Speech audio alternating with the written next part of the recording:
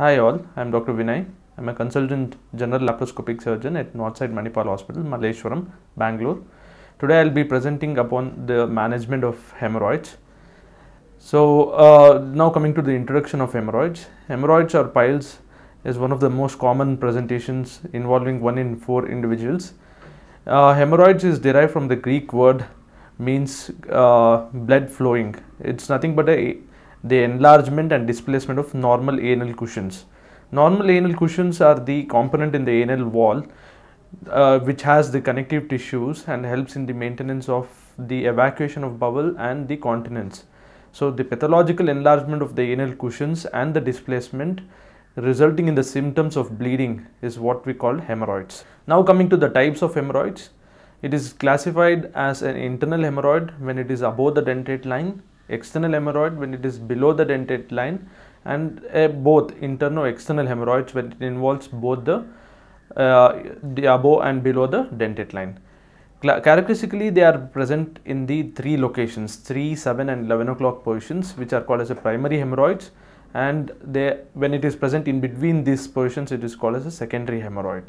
The external hemorrhoids are the false hemorrhoids because it is present below the dentate line, it is covered by the skin, while the internal hemorrhoids are the true hemorrhoids which is covered by the mucosa and it is present above the dentate line. Now coming to the grades of internal hemorrhoids, it is primarily the internal hemorrhoids are classified into 4 grades depending upon the symptoms and displacement of the anal cushion. Grade 1 is just the bleeding without any prolapse. Grade 2, when there is a prolapse of the hemorrhoids below the dentate line, but it spontaneously reduces by itself. Grade 3 is when there is a prolapse of the hemorrhoidal tissue, but it requires some manual reduction into the anal canal. And grade 4, when the internal hemorrhoids are prolapsed outside and it can't be reduced inside. Now coming to the causes of hemorrhoids. The hemorrhoids are usually secondary to the chronic long-standing pressure in the anal canal, and this is caused by the chronic pressure when the person is trying to pass the motion. So straining during the bowel movement is one of the most common cause for the internal hemorrhoids. The obese patient, pregnant ladies, liver patients with portal hypertension can also form the hemorrhoids. Now coming to the clinical features, usually the patients present with a painless bleeding. That is the most common symptom of the patient. Usually patient can also present with the prolapse of the hemorrhoidal tissue when there is a mucus discharge. There is some perianal irritation due to the seepage of the fecal soiling. The pain occurs only when there is a prolapse or the thrombosis of the internal hemorrhoids. Now coming to the diagnosis and evaluation. Hemorrhoids is basically diagnosed by the clinical examination and a brief detailed history. It can be examined by the digital examination where the external hemorrhoids can be palpated, the spinster tone can be assessed by the digital examination, and any other lower anorectal lesions can be excluded. The anoscope or a proctoscope examination reveals the internal hemorrhoids, and the grading can also be done. Another way to diagnose the hemorrhoids is a sigmoidoscopy or the colonoscopy. Now coming to the complication of hemorrhoids, the main complications being the thrombosis or strangulation of the hemorrhoids. There may be ulceration of the hemorrhoidal mucosa, there may be gangrene of the hemorrhoidal tissues, and sometimes it may be causing severe hemorrhage. Coming to the most common complication what we see in the clinical practices, the thrombosed external hemorrhoids or the internal hemorrhoids. Usually they are the painful hemorrhoidal tissues which are prolapsed and not reducible inside. Thrombosed external hemorrhoids is usually managed by conservative method. Usually with the antibiotics, analgesics, the pain and the thrombosis do come down. If it is not relieved, then surgical excision is indicated. Now coming to the management of hemorrhoids. Basically the hemorrhoids can be managed by a conservative way in a lower grades of the hemorrhoids. Usually it involves a dietary modifications where high fiber diet is prescribed, lifestyle modifications where the patient is advised for reduction of the weight if the patient is obese, less consumption of the fat, regular exercises can also cause symptomatic improvement in the hemorrhoidal tissue. Then some of the medical management like oral flavonoids or oral calcium dobosalate can also decrease the hemorrhoidal tissues. Next, coming to the topical applications like NTG or nifedipine calcium channel blockers can cause constriction of the hemorrhoidal blood vessels, leading to some symptomatic improvement. The other conservative management includes the usage of analgesia if there is some painful condition like thrombosed external hemorrhoids, sitz bath, where we advise the patient to sit in a warm water basin for at least 10 to 15 minutes thrice daily to give some relief to the patient.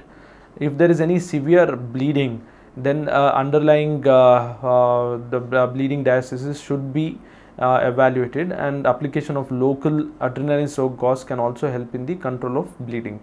Now coming to the non-operative methods of management of hemorrhoids. First, most commonly what we use is banding.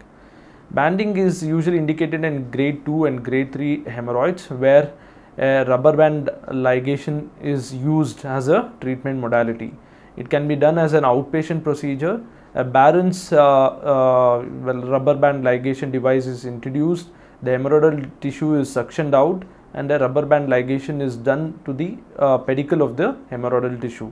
This usually causes the avascular necrosis of the hemorrhoidal tissue, and usually it sloughs off within about a week.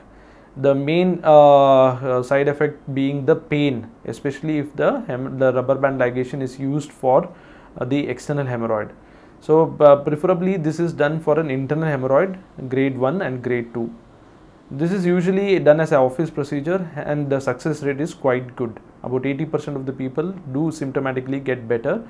The recurrence chance is also there when the rubber band ligation is done in a not a correct way.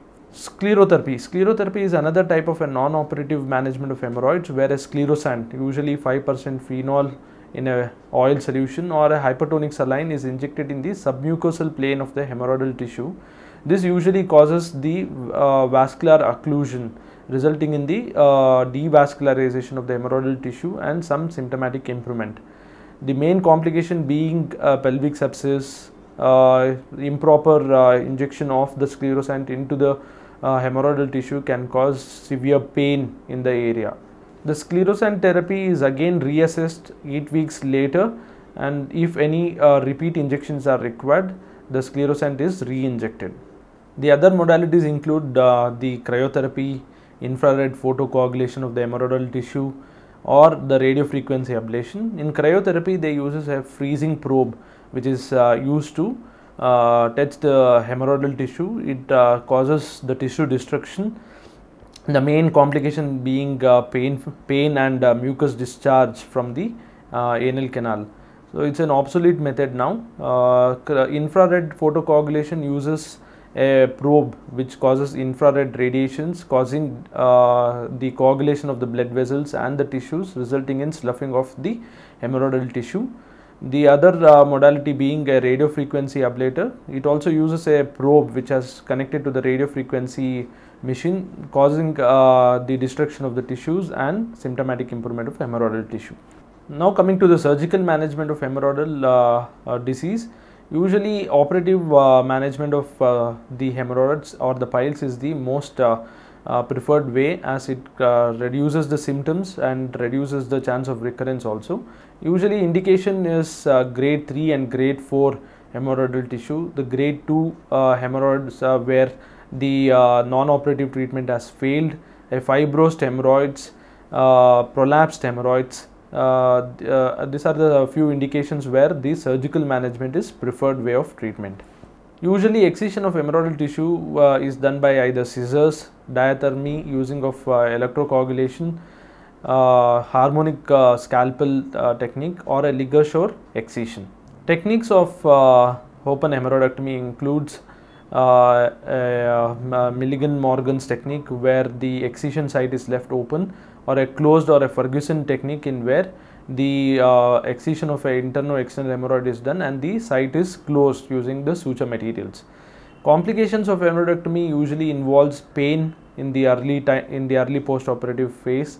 It may cause reactionary hemorrhage. Late complications include stenosis or incontinence, which is very rare. The other modality is the stapler hemorrhoidopexy. Here, using a circular stapling device, the lower rectum and the upper anal canal mucosa and submucosa is excised. It's usually indicated in grade 4 prolapsing circumferential hemorrhoidal treatment. Usually it preserves the anal cushion and hence the continence is also preserved. Usually the advantages being it's a quick, less painful, and the patient can recover in a better way. The disadvantages of stapler hemorrhoidopexy being the cost of the device, and sometimes it may cause pelvic sepsis. The other modality of the treatment includes transanal hemorrhoidal dearterialization or a Doppler guided hemorrhoidal artery ligation. Here a Doppler guided probe is inserted into the anal canal. The pedicle or the vascular supply of the hemorrhoidal tissue is identified and hemorrhoidal artery ligation is done.